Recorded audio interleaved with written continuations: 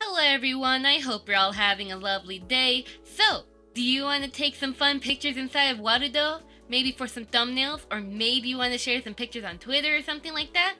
Well, allow me to show you how you can screenshot inside of Warudo. So, what you are going to do is that you're going to go into your editor, and pretty much it doesn't matter which camera you choose, honestly, because the screenshot will only take a picture of whatever is shown on your screen, basically. So, regardless of the camera, basically, let's say we'll do camera 4, we have to go into the output tab right here.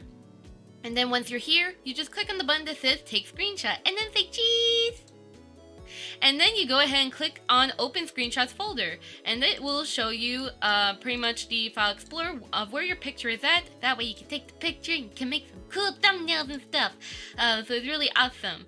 I hope that this tutorial pretty much helped you, because this is just really a quick tutorial. But yeah, pretty much have fun, take your pictures and all that, and have a lovely day. See you guys next time. Bye!